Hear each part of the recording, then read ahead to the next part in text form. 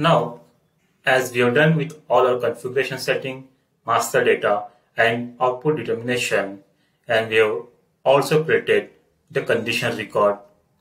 Now let's create a purchase order and check whether the Idoc is getting generated or not.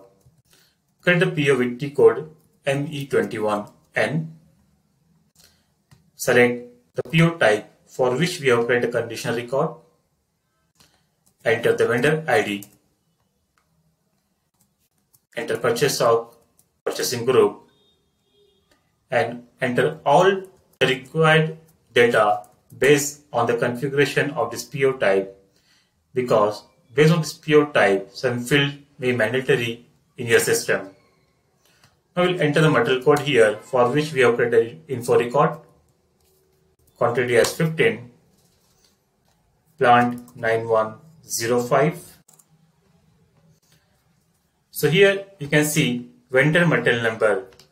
Based on the material vendor info record, system has automatically picked up this material code here. So in the vendor system, our sales order will be created with this material ID. Now let's check based on our configuration whether the message type is determined or not as EDI. If you go to messages, here we can see the output type NU is determined with the medium as 6. Check the PO. All looks good. Click on save. So here we can see the purchase order number ending with 148.77 is created. Now let's go and check whether the Idoc is created or not. To check the Idoc, T code is WE02. Today's date. Execute. Here we can see the first one. The status is success and the Idoc number is ending with 6017. For this vendor ID 103421, basic type order 05, and it is in green. That is, it is created successfully. Forget about second one as of now. Check only first one. Double click here. In the control record, we can see all the administrative data. That is basic type, message type, partner to which the Idoc is triggered, port number, partner function. All these details are maintained here. Go back, expand the data record, click here. Here we can see the purchase order which we just created. Go to ME23N. Open the purchase order.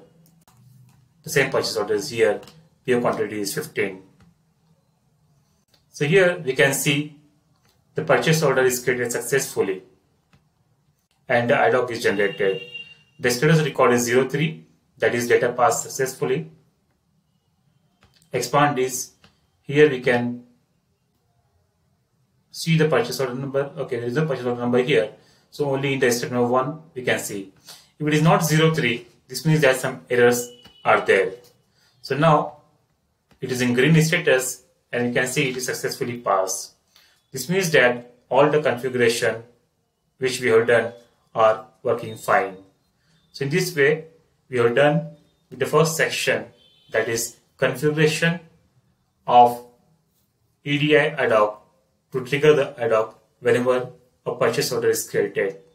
Next we will learn how to create a sales order in the receiver system based on this purchase order details. That we'll see in the next section.